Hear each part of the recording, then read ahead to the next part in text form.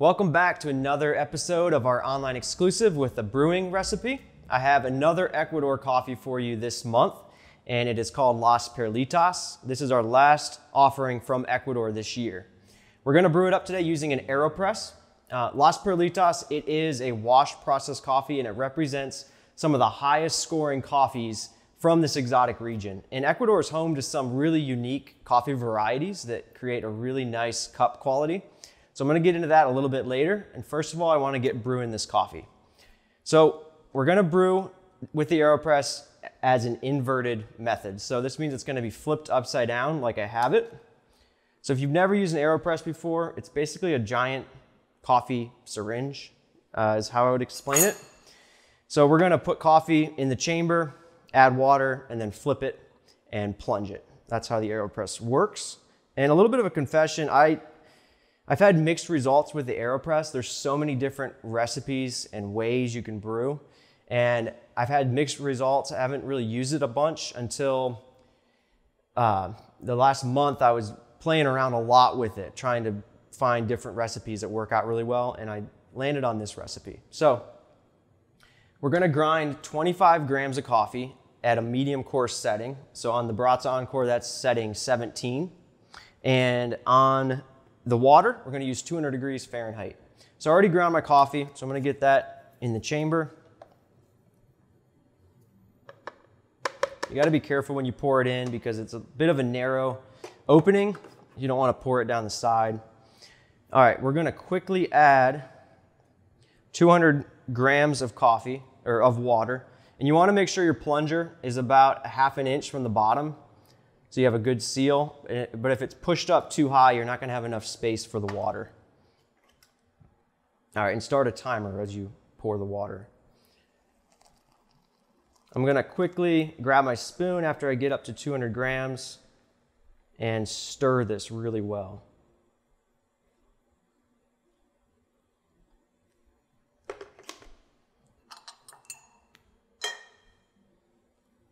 All right, for 15 seconds, we're gonna stir this. And this is much more than I would ever stir a pour over recipe. With the AeroPress, this is an immersion brewing method. And you don't risk over extracting it quite as much. And we wanna make sure with a shorter brew time that we're getting everything saturated really well so that it extracts. So as that's going, I want to wet my filter. So it's a little disc filter you put on the cap. Once that's wet, I'm gonna apply that. Now before we flip it, we're gonna press this down until the coffee comes to the top. All right, I'm gonna flip this over my mug and let it sit until 1.5 minutes. Doing that press to get the coffee to come to the top helps with your flip. It makes it less dangerous, less risk of spilling hot water and coffee all over yourself. And it also creates a nice even space between the coffee and the top. So we're at 1.5 minutes. I'm gonna press this down. So what we're doing here is creating a strong concentrate of coffee.